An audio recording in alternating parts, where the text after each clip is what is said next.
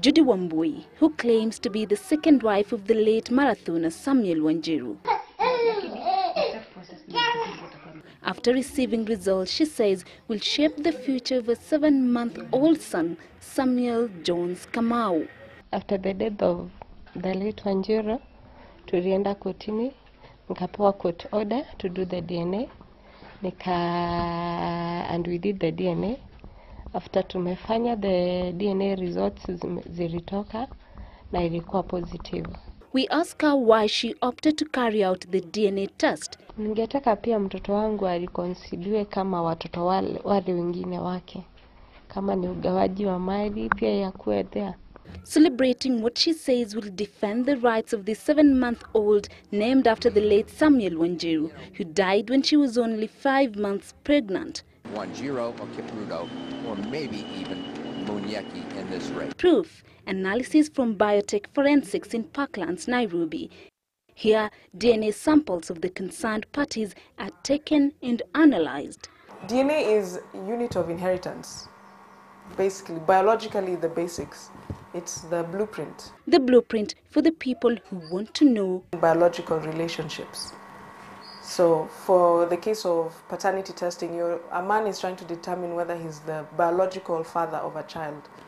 But the same can be said of any other kind of biological relationships.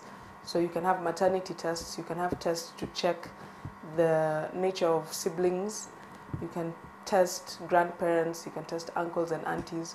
Typically, we collect a saliva sample from each of the participants, and we use a cotton swab to do that. Then we go through processes of extraction, and that is where we get the DNA out of the cells. So then we know the quantity and the quality, and then we go to a process called amplification.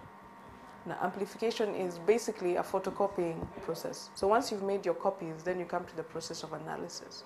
Epath Sophie Mukwana, who has done this for 4 years, says more Kenyans are now taking DNA profiling. Takes up to 14 days. Younger and younger men now are requesting paternity testing. When we are reporting a paternity and say this man is the biological father, then we report it at a level of 99.9%. If it falls below that, then we say then this man is not the biological father of this child. DNA paternity testing has been on the rise in Kenya despite the cost. So why the sudden rise and interest? The mothers always know who their children are, but with fathers it's not always clear.